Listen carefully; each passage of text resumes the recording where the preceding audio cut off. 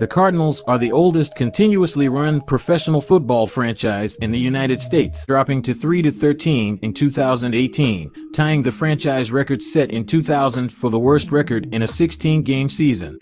In 2021, the Cardinals went 11-6, posting a winning record and returning to the postseason for the first time since 2015. They failed to improve their record in 2022, dropping to the bottom of NFC West at 4-13 and missing the playoffs.